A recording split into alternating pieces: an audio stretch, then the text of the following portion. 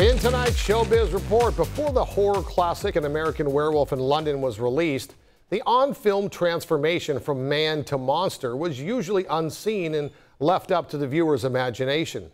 Makeup effects wizard Rick Baker changed all that, raising the bar for horror movies and winning an Oscar in the process. For that film's 35th anniversary, we caught up with An American Werewolf in London himself, David Naughton, who relived with us one of the horror's most memorable moments. It's moving. It's circling us. I'm David Naughton, The American Werewolf in London, celebrating its 35th year, you can imagine. It was released in 1981, and here I am 35 years later, meeting fans and hearing about how scared they were to see this movie.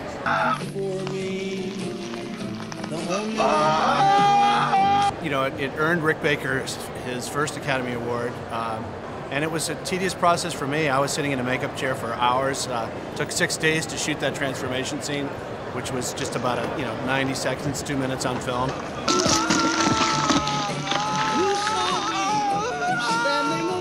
We completed the entire shooting of the movie, wrapped principal photography, and then just had the transformation to do at the end of the film. So they saved the best for last. So I had to wait to actually see it with an audience in a theater to realize the impact that it would have. People were pretty spellbound by the transformation and freaked out all throughout the movie, so I was tickled. That was pretty cutting edge back then. Yeah, to this day it still holds up. That's true. All right, some things may seem like a good idea at the time. True. Once you put them in action, though, that can really change. See what happened when a panda got a bit more playful than expected. Oh, boy. And here's a look at some of the shows coming up. We'll be right back.